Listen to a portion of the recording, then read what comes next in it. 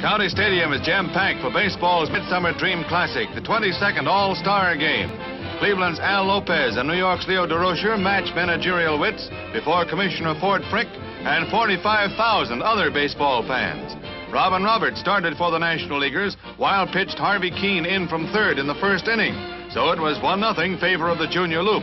Then with 2 on, the senior circuit was in more hot water when Mickey Mantle teed off on Roberts. The cameraman had a hard time finding the fence, but Mickey didn't. His hit cleared the fence in deep center field for a home run. The American League was the underdog, but you'd never have known it, as Nellie Fox and Ted Williams escorted Mickey Mantle around the base paths to make it a 4-0 ball game. Another run in the 6th made it 5-0. In the 8th, the National Leaguers finally tied it up, and knotted it was till the bottom of the 12th, when Stan Musial of the Cardinals, playing in his 12th All-Star game, stepped in. And there's your ball game, a circuit clout by Stan the Man, giving the National League its 5th All-Star victory in the last 6 years. One of baseball's great stars wins the All-Star game with a sudden death flourish. It's all over, but the shouting.